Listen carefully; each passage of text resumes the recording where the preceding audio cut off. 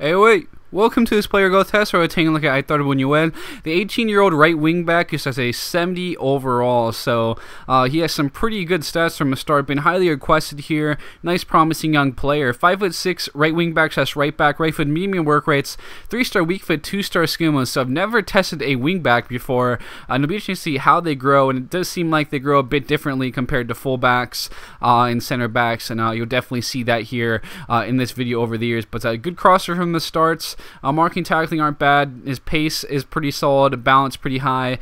Decent stamina. Definitely hope to see that improve over the years also, especially considering the fact that he's listed as a wingback. It should probably grow significantly. But up to the 72 overall in that first season.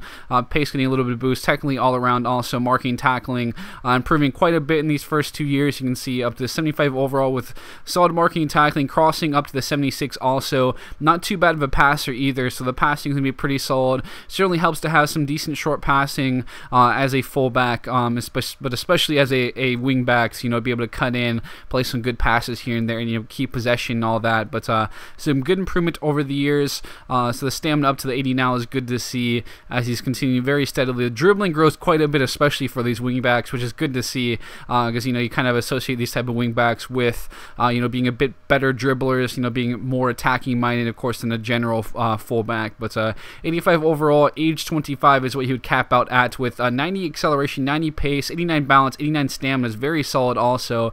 You can see again 5'6", so a bit on the shorter side in that player formation. Again, you can take a look at that. Be a speedster, dribbler, and tackling specialist. A wonderful mix of specialties. He has that pace, he has that dribbling, and a good tackler. But 78 as a right mid, left mid, 79 as a CDM, 77 as a center back, 84 as a fullback, and 85 as a wing back. So pretty solid there. Could definitely step in a little bit in that midfield if needed, as well as a right mid, left mid, because you can also see 86 ball control, 92 dribbling, 92 short pass, 80 crossing, 83 marking, 90 stand tackle, 88 slide tackle, and again physically 90 acceleration, 90 sprint speed, 89 balance, 89 stamina. So a nice little player here. Wingbacks definitely do grow a lot differently without training and turn into really good attacking players. Of course, you can see again with that dribbling, passing, crossing all being very solid there. But I definitely would take a look at him. A very solid young player here. But with that, guys, thanks for tuning in.